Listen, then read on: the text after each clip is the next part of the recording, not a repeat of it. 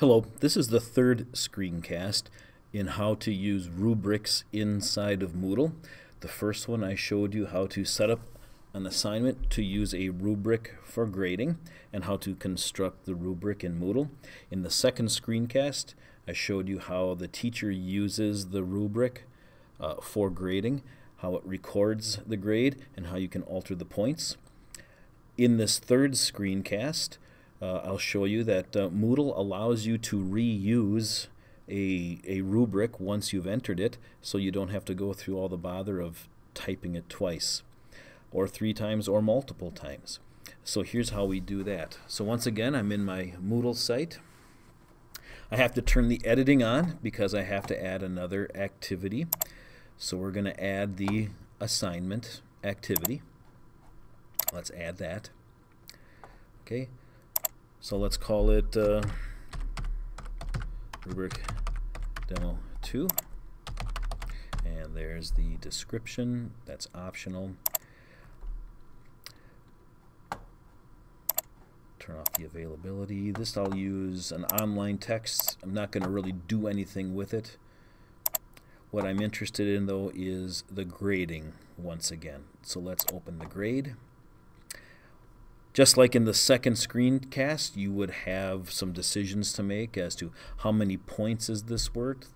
Moodle's default is 100. If you wish to make it only 30 or 50, or the same number of points as the rubric itself is worth, that is totally your choice. But once again, it's the grading method that we have to pay attention to. I will select Rubric.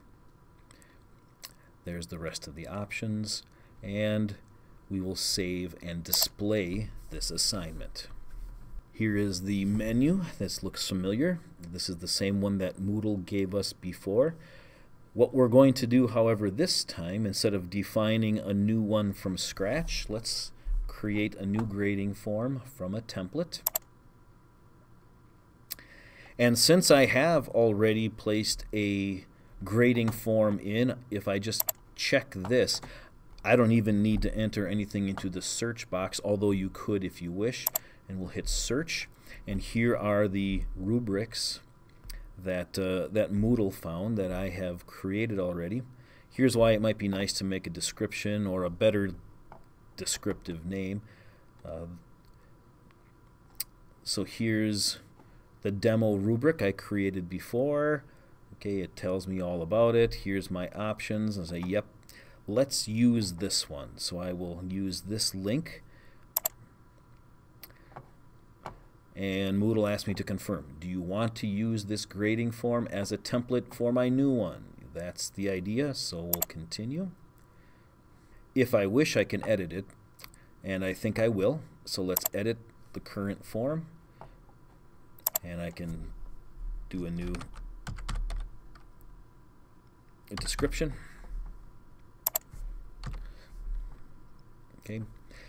If I wish, I can adjust criteria. I can adjust anything else. If I wish to change any of the options, I can do that. Otherwise, I will save, and this is ready to use. So that is the basics of how to import one rubric into another assignment, so you don't have to keep retyping. There's another possibility, and that is a teacher can establish a rubric and they can share it with the entire organization.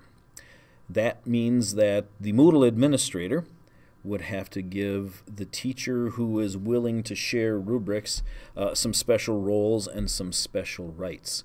However, once that has been granted, let's say a department chair wants to share the MLC Common Writing rubric.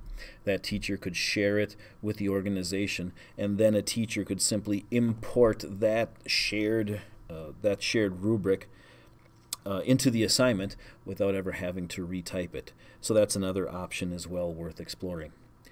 This one's a bit shorter, pretty straightforward as to how to reuse a rubric that you've already constructed. So thank you for watching.